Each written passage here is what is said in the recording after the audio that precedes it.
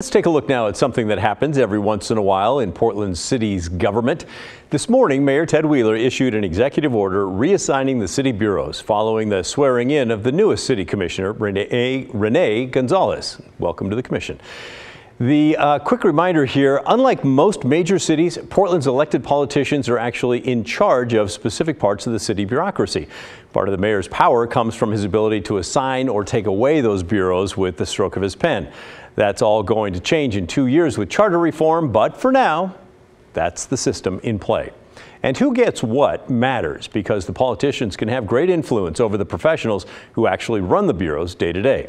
All right, so Commissioner Jo Ann Hardesty is out, replaced by Rene Gonzalez in the last election. Now, you might think that Gonzalez would just take over the bureaus that Hardesty had and everyone else keeps what they had last year. But oh, no, not in this system.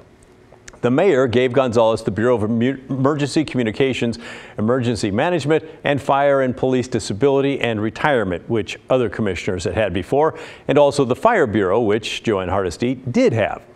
The Firefighters Union, by the way, voted to endorse Gonzalez, the challenger, not Hardesty, during the election.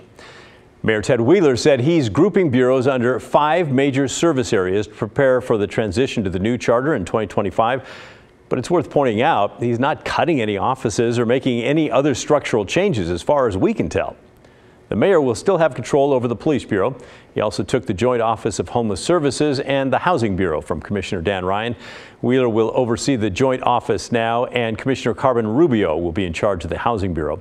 Ryan will be in charge of the Parks Bureau, along with the Office of Community and Civic Life and the Office of Equity and Human Rights. Commissioner Mingus Mapps will be in charge of the Water Bureau, which he had before, as well as the Bureau of Transportation, which he got from former Commissioner Hardesty. All right, if that's all a little bit confusing, hey, I'm with you. When I saw the statement from the mayor about his new overhaul process grouping bureaus by service areas, well, that sounded grand. I thought something big was happening.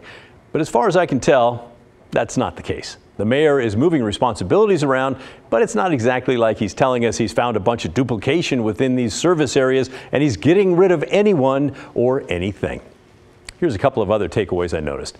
If you're paying attention to the inside baseball here, it's quite a rebuke for the mayor to strip Commissioner Ryan of the Homeless Bureau and the Homeless Services. That's likely a result of things not going so well with the tiny villages or any number of homeless issues. And there's been a gathering storm around that massive joint office of homeless services. The fact that the mayor took that for himself suggests that he plans to personally run the fight to change the way things are going there. The office has a $255 million yearly budget, and even fans have said it needs to do better.